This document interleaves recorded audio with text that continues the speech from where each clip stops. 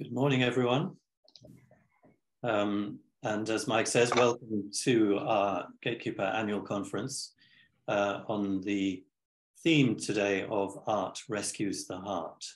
And Peter Dawkins will be speaking a lot more about that theme. But a very warm welcome to you wherever you're joining us from over the country and perhaps further afield, I hope so. Many of you will, of course, be very familiar with Gatekeeper Trust, but for those who aren't, to say a few brief words, the Trust is coming up to its 40th anniversary next year and is dedicated to connecting with and honouring the land we live in, and particularly the energies in the landscape and the spirit of place, wherever we live, wherever we are. To this end, Gatekeeper promotes pilgrimage to places which may be long revered, ancient or sacred sites, or places where nature or the spirit of the land itself speaks to our soul. And of course, this can be in cities as well, as some of our speakers will no doubt reference. And a key Gatekeeper discipline is always to ask permission to enter sacred sites. So I wish you a very enjoyable day. Heartfelt wishes for all of us to enjoy this and to dedicate our coming together. I will just light a Gatekeeper candle. And here we have it. And hopefully the matches will work. So I'd like to dedicate this day to the spirit of the land, wherever we are across the world and in the British Isles, to co-create a heart-filled network and maybe further afield for this day, and hope for the overlighting spirits and angels to shine their wisdom upon us.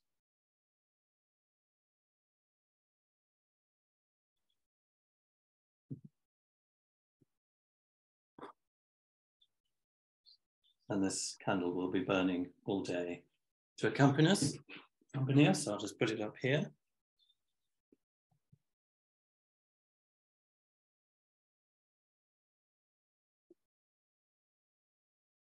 Where hopefully I won't block it out.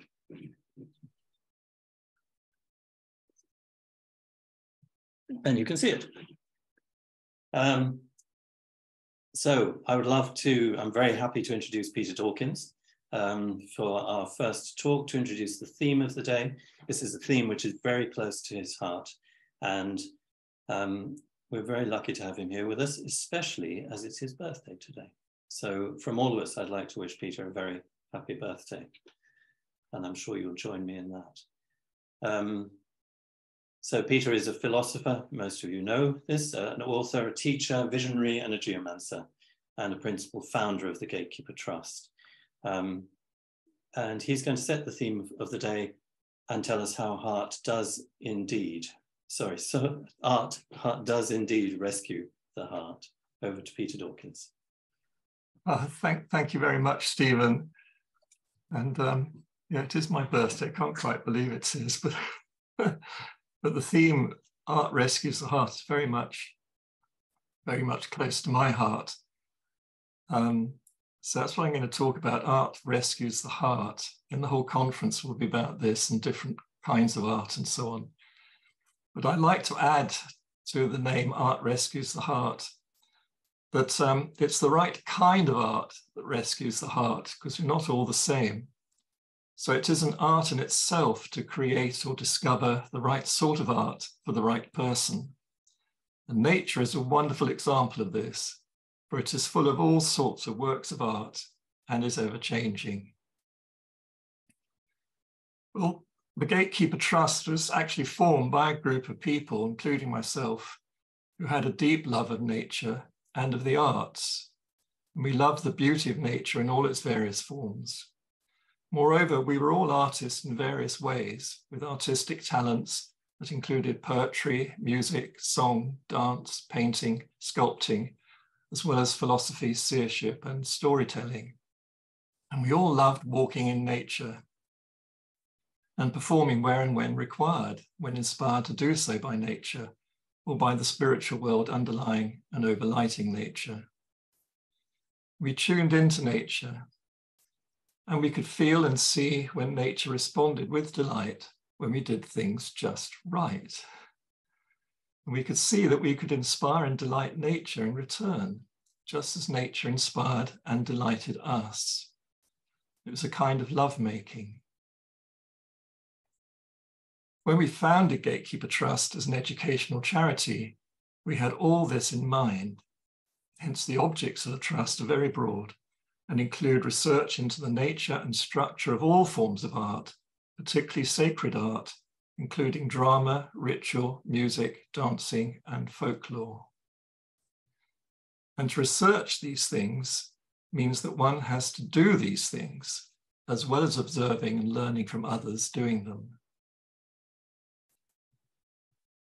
Well, art rescues the heart is very much a Dionysian theme. In the myth of Dionysus, which is equivalent to that of Europa and the bull, from which Europe derives its name, the goddess Pallas Athena rescues the heart of Zagreus, the soul, and raises it until Zagreus becomes Dionysus, son of God, wherein son means the sun, S-U-N, the light of the world, light of the universe, and God means love. Moreover, light means delight, happiness, joy, which makes us shine. It is a state of illumination, an exalted state of love, and is the result of lovemaking or love in action. Now, Pallas Athena is the 10th muse and goddess of the arts and sciences. In other words, she's the muse of muses, who inspires all artists and philosophers and ultimately brings about illumination or knowledge concerning what is done and how to do it well, and the laws that underlie it all, because we have to learn the laws. It is the arts that rescue and raise the heart, the pure heart, the good heart, the heart that is loving, intelligent, and wise. To rescue the heart means to rescue love, to unlock and release love with its wise, intelligent consciousness and innate power, and then to raise and increase it to as great an extent as possible. This is our true soul, and to raise it produces enlightenment, which is a joy, a delight, and a knowledge of truth. But to rescue and raise the heart requires artistry and skill. Now, the artist is someone who does everything well with artistry, with wisdom, understanding, and skill, both practical and aesthetic. And the artist has to learn how to do this, which is the science, and then to do it in such a way that the result is beautiful, inspiring, and produces happiness, joy, delight. And delight is the meaning of light, and such light is beautiful. As the English poet John Keats wrote in his ode on the Grecian urn, "Beauty is truth, truth beauty, that is all ye know on earth and all ye need to know." Then, as Shakespeare pointed out in his play As You Like It, we're all actors on the stage of the world. And to quote him, "All the world's the stage, and all the men and women merely players. They have their exits and their entrances, and one man in his time plays many parts, his acts being 7 ages." Well, this land or landscape is our stage. And actors, good actors, are artists. And that's what we're all trying to be. Well, I hope we're trying to be. Walking the land artistically requires knowledge, which is a science, and skill, which is an art, in order to produce delight. Delight given by the artist to others, but also delighting the artist. A delight shared with other people and with nature. And the essence of this really is love. It is lovemaking. So an actor is an artist who knows what character he or she is playing, is in tune with that archetype and the greater whole, listens carefully, inwardly as well as outwardly, knows the lines of the play or is inspired with them, dresses and behaves accordingly, is fully aware of and in tune with the other actors, the audience, the stage, and the theatre, moves in harmony with the other actors, makes the necessary connections with the audience, makes the necessary connections with the theatre and with nature above, below, and all around, and knows where to be on the stage at any time for the best results in terms of the whole company and the play. And the good actor moves artistically, like a dancer, with appropriate gestures, heartfelt and heart-driven. The good actor speaks well, sings well, and appears with the other actors as a moving work of art. And this is poetry in motion, a musical, a painting to behold, a kinetic sculpture. And such artistic acting inspires the other actors and the audience. It can be felt, heard, seen, and experienced, and creates joy or delight. I've always used and share with others useful axioms which I find are good to remember. That they are to do the right thing in the right place at the right time and with the right orientation. And also to love whatever you're doing, wherever you are, whoever you're with, all of the time. Well, if we can do all that perfectly, we'd be doing pretty well. And then we need a knowledge of time and place. That's chakras in time and chakras in space. That's key to that. We also need a knowledge of how to breathe well, combining the spiritual breath, which inspires the heart, with the natural or physical breath, which fills the lungs and travels the body via the bloodstream. Knowledge of the life process is required, and how energy, spiritual and natural, moves through the body and through the land. We need to learn how to work in harmony with it, enhancing the flows. We need knowledge of the continuous birth, growth, and death cycles, which are designed to magnify and improve all life and bring all to perfection of beauty and knowledge of truth, truth which is a light, as I said before, a delight, a joy. And joy seems to me to be the aim of all life, and art is the means by which it is achieved. So our task is to become artists, good artists, in all the ways we can, or are called to do, or inspired to do, so as to create and spread delight. And fundamentally, this is all about love, loving love, and loving each other, loving nature, loving all life, loving the universal and loving the individual. And that love, or the love, is an energy, because everything is essentially energy and the form that it takes in the universe. Energy is movement, motion, and all movement vibrates. And energy at its best is love energy. And it is this which produces light or delight, as is said to have occurred on the first day of creation. And to produce delight such as this is an art, which is essentially a lovemaking. But it takes two to make love. All this is told in the myth of Pan and Echo. Pan is the spirit of the universe. Echo is nature, Pan's beloved. Pan is the spirit. Echo is the soul. Pan is the creative vibration of the universe, vibrating energy that creates and drives all things. It is the breath of life. An echo receives the breath and echoes it, giving it a form of expression.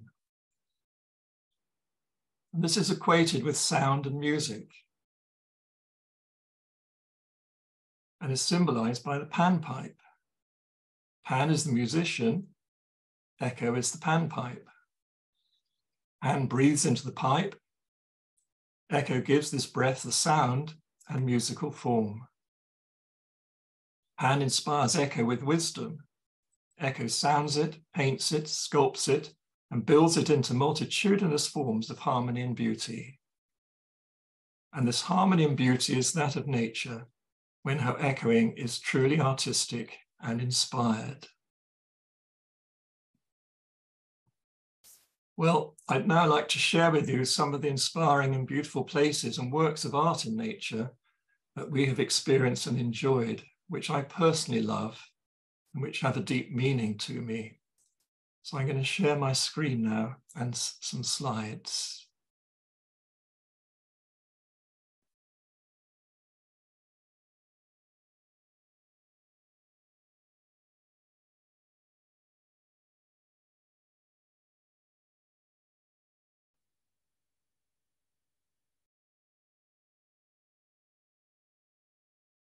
So first is of Land's End in Cornwall, which is the root chakra of the three lands of the British Isles.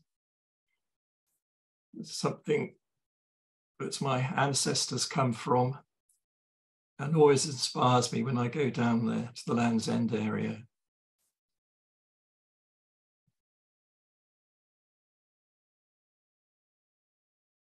I used to paint all this.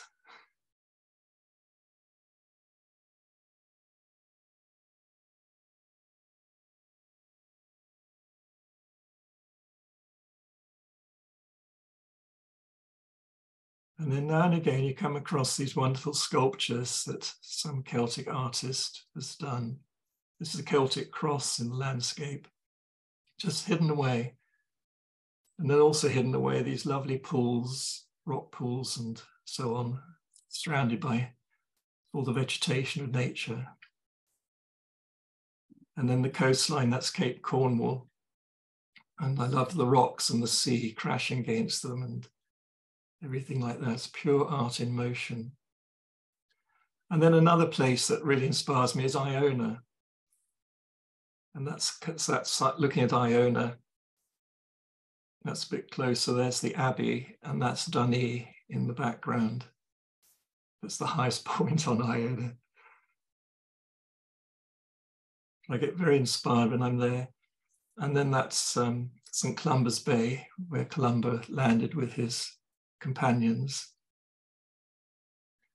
And this is a wonderful valley called Valley of the Temple, which is very inspiring.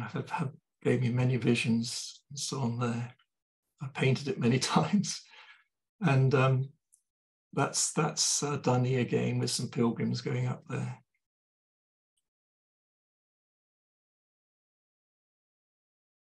And it's full of rainbows, especially when we go there. They appear just at the precise moment they need to appear, just to confirm we've done things right. And the wonderful rising suns, that's rising sun over Mull, seen from Iona. And Scotland generally is so inspiring to me, especially further north in Scotland in the Assynt area. So this is actually sunset right up in the Assynt area, which is the crown chakra of the Grail land. Here's some of the great mountains.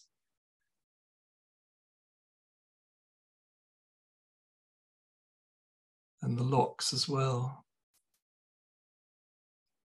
The mountains rise like giant creatures, I always think, guarding the land.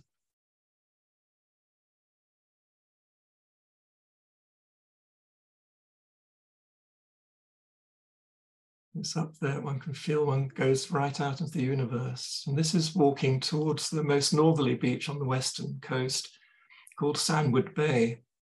And it's a mile-long beach. And that's about 5 miles south of Cape Wrath. That's the famous sea stack. And that's looking towards Cape Wrath.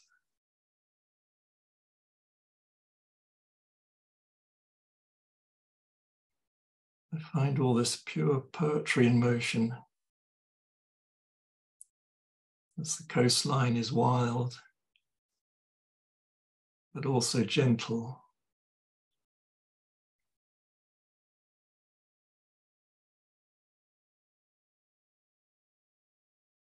It has the most wonderful pools and streams,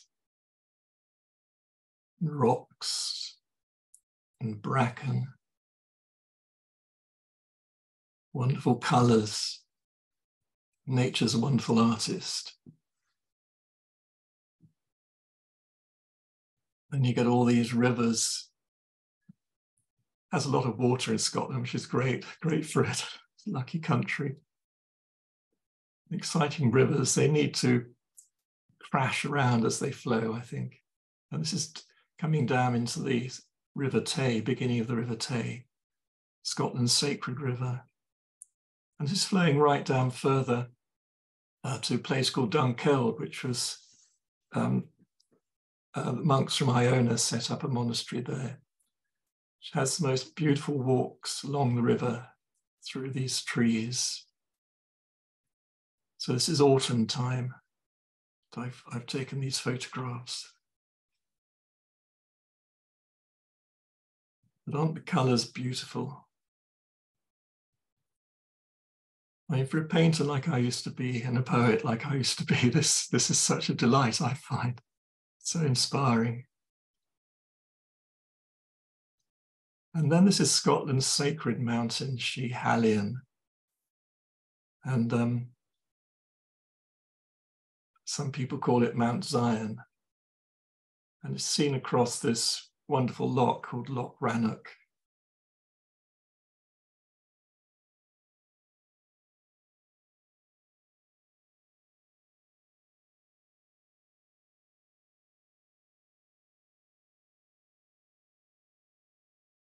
And then the Lake District is special to me. And this is what I call the Heart Lake. It's actually called Grasmere, but I call it the Heart Lake in the real centre of the Lake District.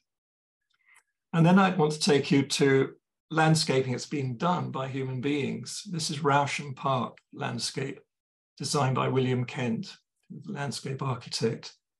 And there's the wonderful sighting he's set up across there's a river down below there, and then you see across the other side. And then in the walled gardens, you find this wonderful dovecote and the garden shaped around it with all the roses and so on. This example of a lovely pool there with its fountain. So the gardeners are artists. The gardeners have done all this planting, using nature to bring out the best. And this is Kew Gardens. I also get excited by Kew Gardens in London. Again, here you've got the example of gardeners being the artists here. Designed this wonderful display of colour.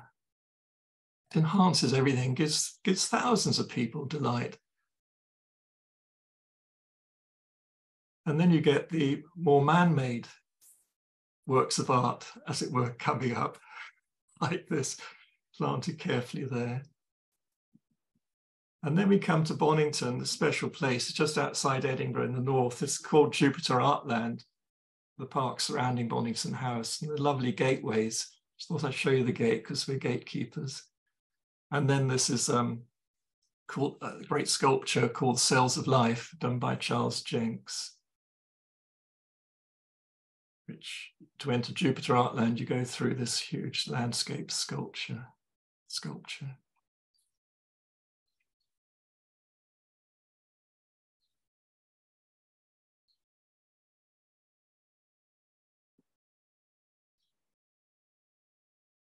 Bonington House, the Jacobean house, it has this amazing, wonderful sundial from that era in a very special place in the garden.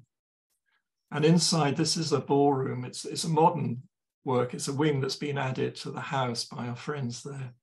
And decorative plasterwork is amazing by Naomi Jobson and Bob Moore.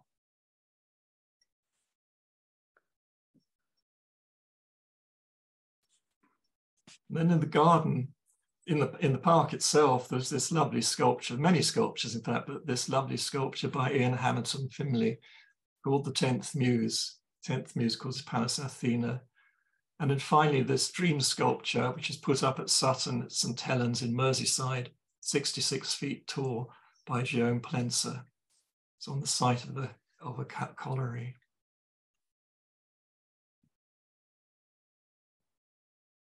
And that dream sculpture is of a girl in meditation dreaming a better future. And it's actually on the AA point of the landscape zodiac of Britain, the cusp of Gemini Taurus. Quite extraordinary. It's only just put up a few years ago. So it's the marker for the beginning of the new great age, new beginnings, because that's where the midsummer sun position is right at the moment.